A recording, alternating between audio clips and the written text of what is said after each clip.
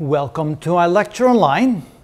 One of the most important concepts of parabolas and graphing parabolas is understanding what the function actually represents. And there's a lot of representations of functions, quadratic equation functions, where the maximum value on the graph or the minimum value of the graph has a very specific meaning. In the next several videos, we'll show you some examples of how that's applied. But we need to understand the concept. We already understand that when we draw a parabola on a graph, that either the parabola will open downward or the parabola will open upward. And we can determine that by the value of the constant in front of the x squared term.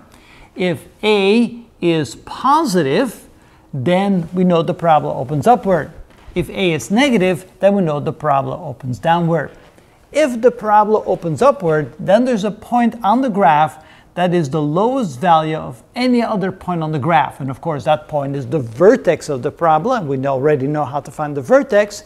And so this becomes the minimum value of the function that's represented by this graph. And again, that's the case where a is positive, meaning the graph opens upward, or the parabola opens upward.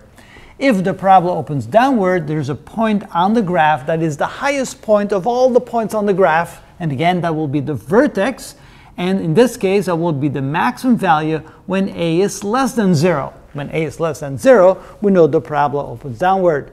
So the maximum value and the minimum value of a parabola is a very important concept. And we can find that by simply, first, knowing where the vertex is, and we know how to do that. And secondly, knowing whether or not the parabola opens upward or opens downward. When it opens upward, it's the minimum value. When it opens downward, it's a maximum value. So let's keep that in mind when we start looking at the examples coming up, because that's when we're going to apply that concept to some real life examples. And that is how it's done.